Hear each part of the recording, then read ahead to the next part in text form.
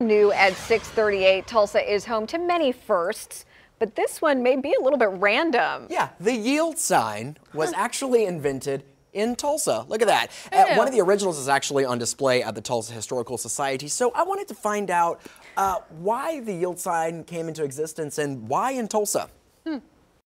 At that time, First and Columbia was one of the most dangerous intersections in Tulsa. Drivers in 1950 were confused about the right-of-way law. Who was supposed to yield? Who was supposed to go first?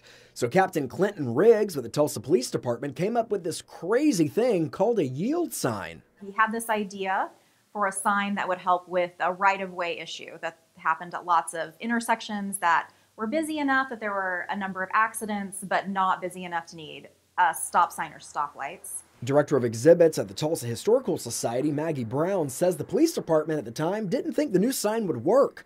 So Riggs unofficially installed it at First and Columbia to test it out. Lo and behold, it worked, and drivers actually liked it. It's a little bit different than yield signs look today. It's a different shape. It's a keystone shape instead of a triangle, and it's also a different color.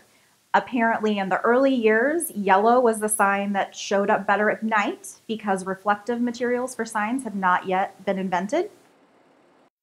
Look at that, the more you know. And that exhibit, that sign and a whole lot of other vintage signs that were up, throughout the past several decades are going to be at the Tulsa Historical Society all the way through December. And I think there's actually a Channel 2 sign there. There's a lot of Channel 2 stuff over there at the Tulsa Historical Society, too. Yeah, how cool. A lot of old, very retro things out there. And it's always interesting, how things kind of always come back to Tulsa. I was talking to folks out there, and I'm like, really, the yield sign? There's so many treasures in this city. There are, yeah. It's awesome. Yeah. We're proud to be Tulsans, right? Yeah, for sure. Yeah.